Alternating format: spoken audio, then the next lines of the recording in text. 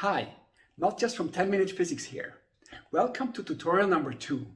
This time I'm going to show you how to write 3D simulations in a web browser, and for this we're going to turn our 2D ball simulation into a 3D simulation.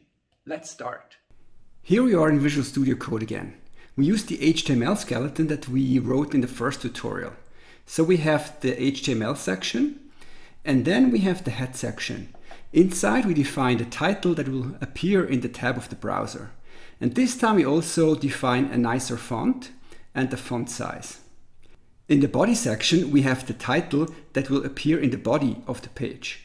And then instead of a canvas we use a general div element and give it also an ID to access it later.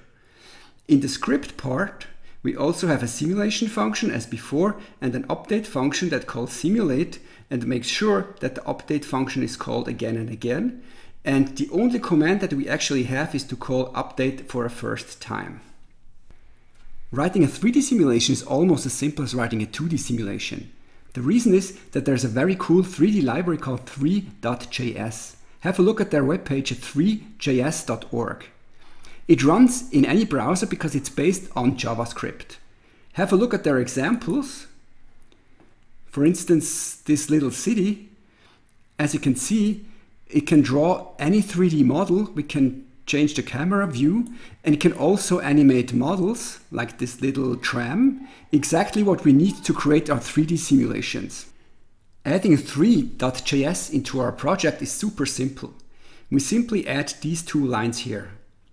The first includes the three.js library itself, and the second adds a control to move the camera.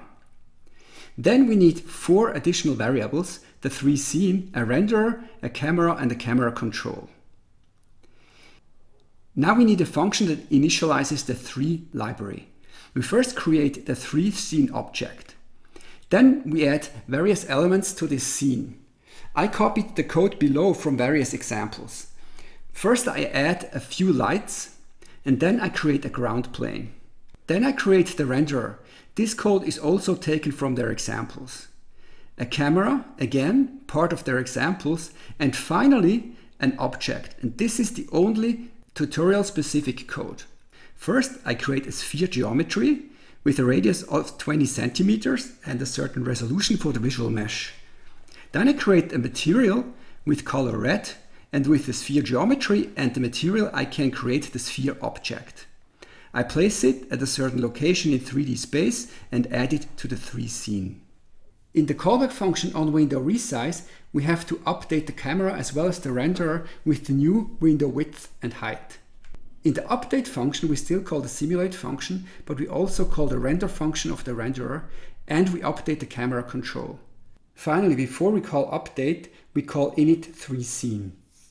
Here you can see how this looks like in the browser. We have our cannonball, the red sphere here in the center, and we can move the camera using the mouse.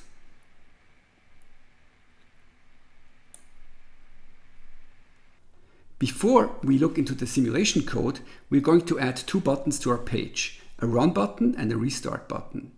We can specify which function is called when we click the button by the onClick property. For the run button we call the function run, and for the restart button the function restart. We also specify an ID for the run button to be able to access it below. Here you see the 2 functions. For the restart function we simply call location reload, which just reloads the page in the browser. For the run function we want a specific behavior.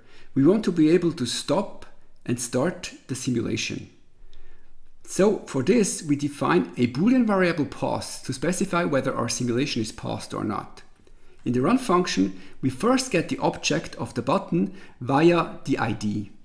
Then we check whether our simulation is paused. If the simulation is paused and the user clicks the button, we switch the text to stop, otherwise we switch it to run. And then we change the state of our simulation. So now let's look how this looks in the browser. Here you can see our 2 buttons, the run button and the restart button. When we click the restart button, the page is reloaded. When we click the run button, the text switches to stop and back to run again. We are finally ready to do some physics. For this, I define a variable called physics scene, which is a structure that contains information about our simulation. The first one is gravity. As you can see, I use the class vector3 provided by 3. It has 3 components, x, y, and z, and is very useful to store 3D information like a position, a velocity, or a force. Then I define dt, which is our time step size, a world size, the variable pause that tells us whether our simulation is paused or not, and then a variable that will contain our simulation objects. Next, we define a class for the ball. In the constructor, we provide the position, the radius, the velocity, and the scene. First, we store the position, the radius, and the velocity in member variables.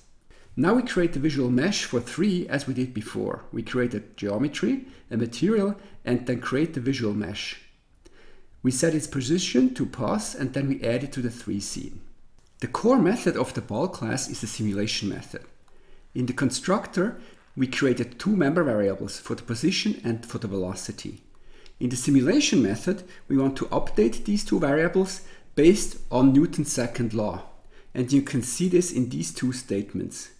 What we do is we add to the velocity gravity times dt, and to the position the velocity times tt, exactly as in the 2D case. Then we make sure that the ball doesn't leave a certain area. And finally, we update the position of the visual mesh. That's all. Next, we add 2 additional functions, the init physics function and the simulate function. In the init physics function, we set up our scene. First, we choose a radius, a position, and a velocity for our ball. Then we create a new ball object and add it to the objects of the physics scene. In the simulate function, we first check whether our simulation is paused.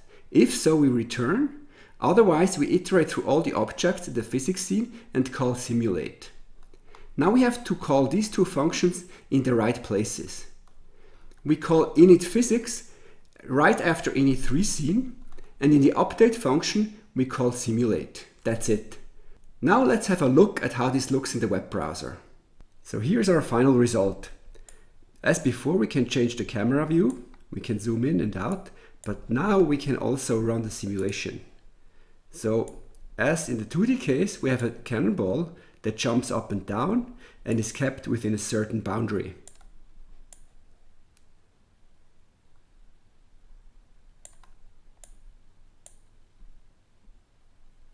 Now comes the really cool part. We can turn our demo into a VR demo with three.js. All we need is this class VR button. I wasn't able to link it as I linked the camera control, so I copied and pasted their code into our HTML file in order to be standalone. Now we have to change 3 simple things. In the init3 scene at the bottom, we add these 3 lines. The first one adds a VR button. Then we have to enable VR, and then we change our update logic. We tell the renderer what our update function is, and so we can remove the request animation frame update, and also the camera is now controlled by the VR. Of course, it's not possible to show you the result in this video. Here is just a recording of my cell phone in VR mode. Now that you know everything about 3D simulations, we will turn back to 2D for the next few tutorials because it is easier to explain simulation concepts in 2D.